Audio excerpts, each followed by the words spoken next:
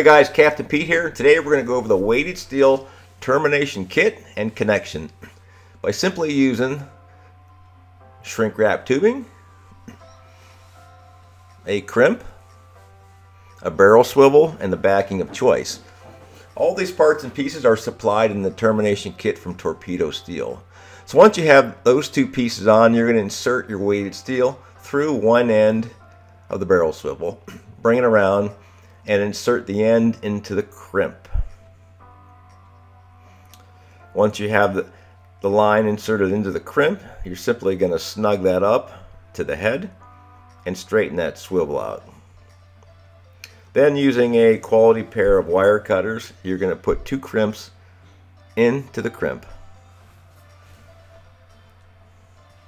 Then you're going to cut the tag end off using a quality pair of snips, and then slide the shrink wrap tubing back over top and connect it almost right to about the midway point of that barrel swivel.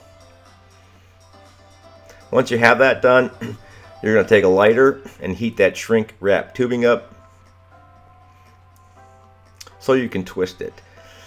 And what I like to do here is I just like to wet my fingertips because that will be hot, and it also helps you twist that. So you're going to twist the shrink wrap tubing nice and tight on both ends, basically taper it down, so that completes that connection.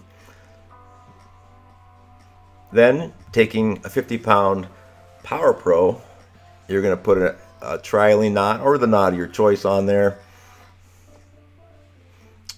and tie it off.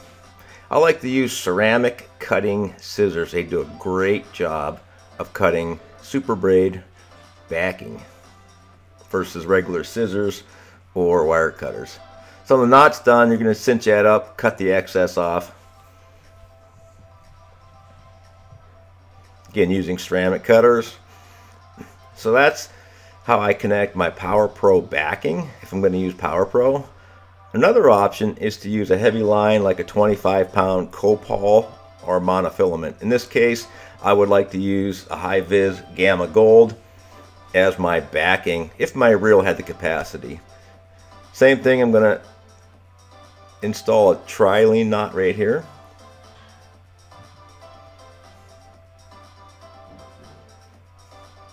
And cut off the excess tag.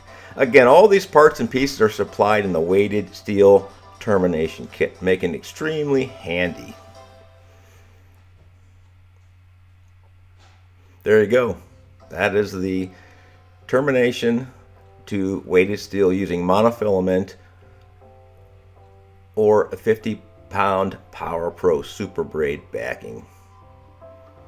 It's important to have the right tools, including a sharp pair of wire cutters.